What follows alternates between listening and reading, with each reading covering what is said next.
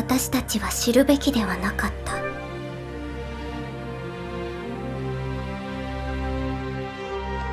この町で平凡から抜け出したがっている。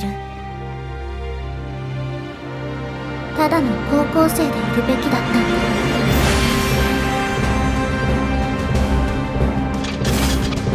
だ。情報屋のくせに気づかなかった。これ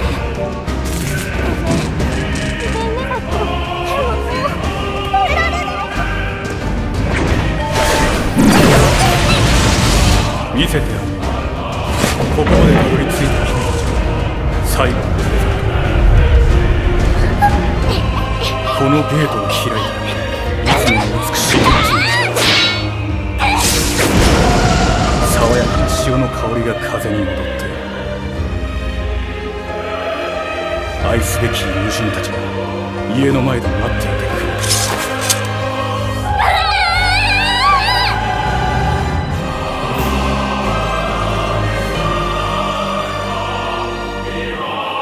高原シティが何のために作られたと思っている。私の名はアーカイブ。この世界を監視し記録するもの。